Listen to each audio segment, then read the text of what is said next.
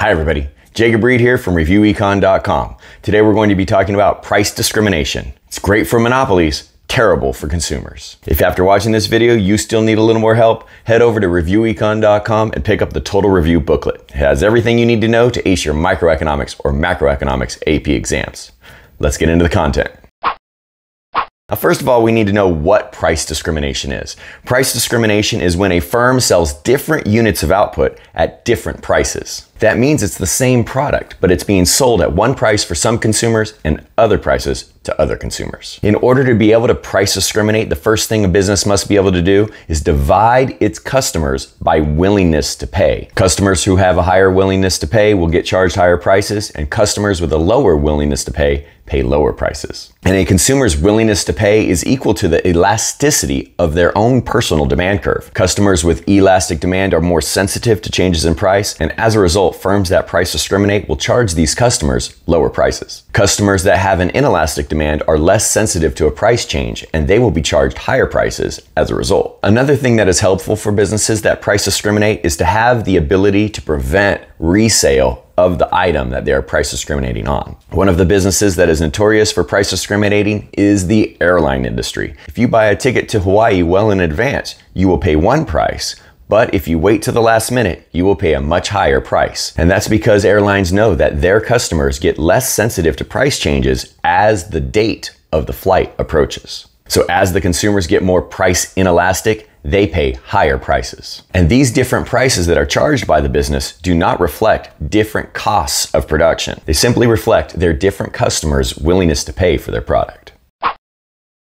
Now, there are three different types of price discrimination. We're going to start with the third one first, and that is third-degree price discrimination. And here, businesses are charging different groups of people different prices. You might see kids eat free advertisements for restaurants because businesses know that families have more price sensitivity, and so they make it cheaper for families to eat at their restaurants. You've also, I'm sure, seen senior citizen discounts, which is the same thing as charging young people more. But of course, you students also get discounts as well as the military, and that is price discrimination by group.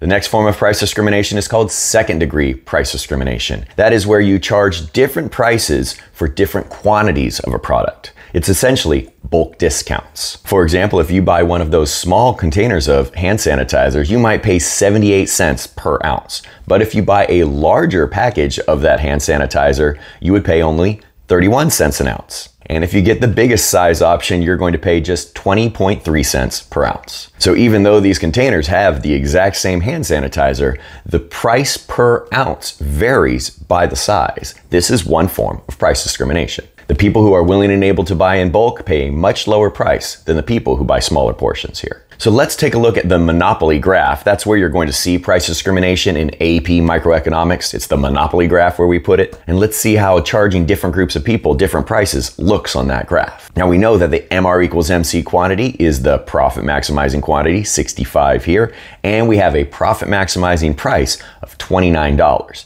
This is a single price monopoly. That means they are charging the same price for all units of output. And that's the typical monopoly you're going to see in microeconomics. And here is our profit box for this monopoly. But if this firm price discriminates, it can charge some of these consumers, the ones on the higher portion of that demand curve, higher prices because that demand curve shows their willingness to pay. And those consumers were willing to pay much more than $29. So here we see those first 15 units. We had $41 as the potential price that consumers were willing to pay. If they charge $41 for those first 15 units, assuming they can figure out who's willing to pay that price, we would have this additional area of economic profit. And the next 20 units, all the way up to unit 35, we have $35 being the maximum price for those next 20 units.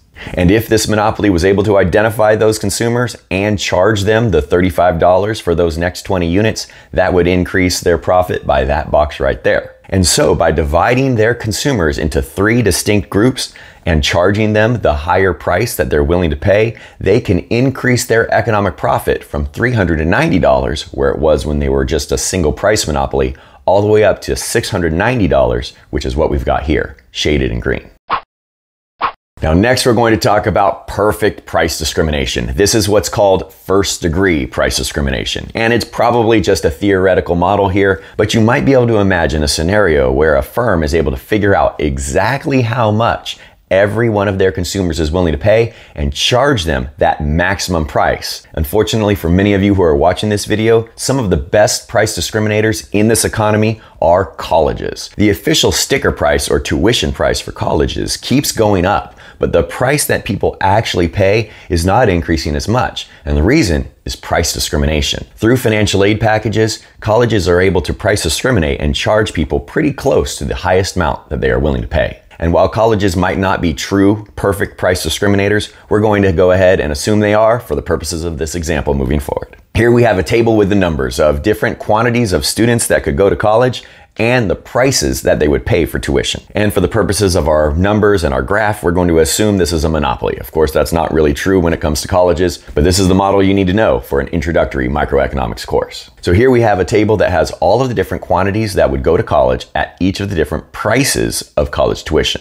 And these numbers are for a single price monopoly, no price discrimination. And as you know, based on your monopoly graph, and you can see it in the table here, the marginal revenue is going to fall faster than the price. And that's because as they lower the price of the next unit of output, they are going to have to lower the price on all previous units. That makes marginal revenue fall faster than the price. But if this firm perfect price discriminates and charges the first student $10,000, the second student $9,000, and the third student $8,000, and so on, we would see the total revenue change, and with that, the marginal revenue is going to increase to being equal to the price being charged. And if we graph out those two columns, of course, the quantity and price, that is the demand curve here.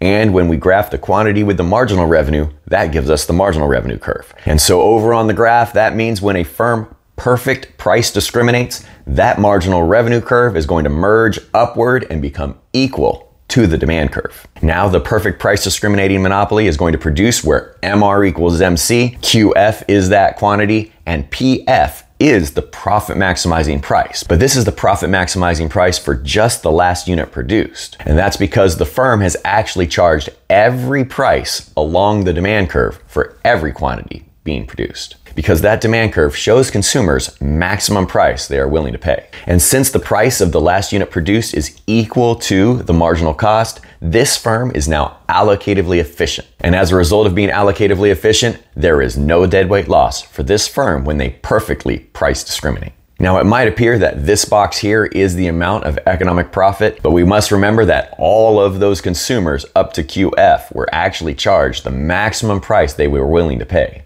And that means we have this additional triangle of economic profit. This firm has essentially turned all of the consumer surplus into economic profit for the firm. So when a monopoly is able to figure out exactly how much their consumers are willing to pay for each unit, if they're able to perfectly price discriminate, the marginal revenue curve merges with the demand curve, the firm becomes allocatively efficient, and economic profit for the firm dramatically increases. And there you have it. That is everything you need to know about price discriminating monopolies. If you still need a little more help, head over to reviewecon.com, where there's lots of games and activities to help you practice the skills you need to know on your microeconomics exam. That's it for now. I'll see y'all next time.